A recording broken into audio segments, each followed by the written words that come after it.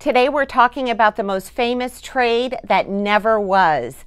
Vida Blue, the great left-handed pitcher, Cy Young winner, MVP, and a huge part of the Oakland A's dynasty.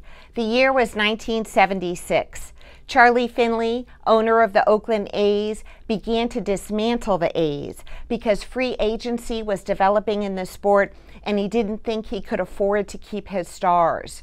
He traded Reggie Jackson and Ken Holtzman, and then he planned to sell off other stars and rebuild the team with younger players.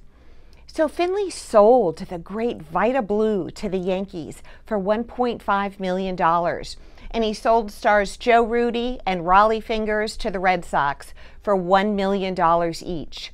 3 days later, Commissioner Bowie Kuhn voided the deals, citing the best interests of baseball power in the Major League Agreement, MLB's governing document. Vida Blue, Fingers, and Rudi all returned to the A's without playing a single game for their would-be new teams.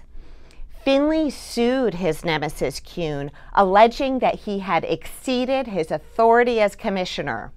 Finley lost. Finley, who had built one of the great baseball dynasties of the 20th century, winning World Series in 72, 73, and 74, would see his A's falter as free agency took its toll. The team was sold before the 1981 season. I'm Kelley Franco Throop, and that's your 3-inning minute.